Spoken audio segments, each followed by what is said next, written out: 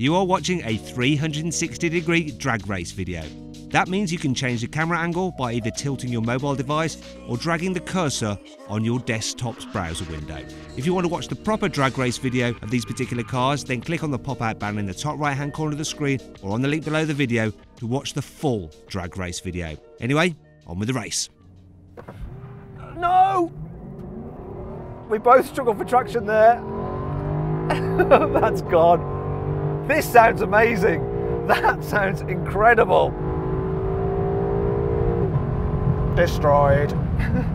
So that was a clear victory for the LFA. In the greasy conditions, it did the standing quarter mile in 12.5 seconds, whereas it took the LC500 13.9 seconds. Now we're going to have a rolling race from 50 miles an hour, locked in third gear, in manual mode. Let's see what happens. I'll count it in. 3, 2, 1, go! Oh! No, it's gone.